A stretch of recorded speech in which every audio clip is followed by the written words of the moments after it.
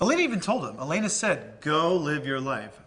I.e., get into some panties. Do whatever you need to do. Go have fun. Live life. Enjoy it.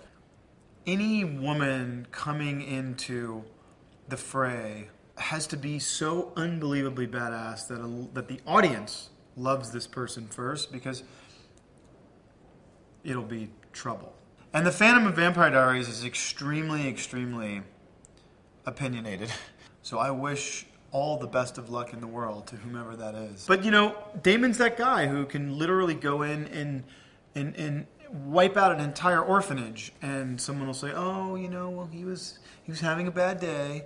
So if and when Damon does hook up with someone, I think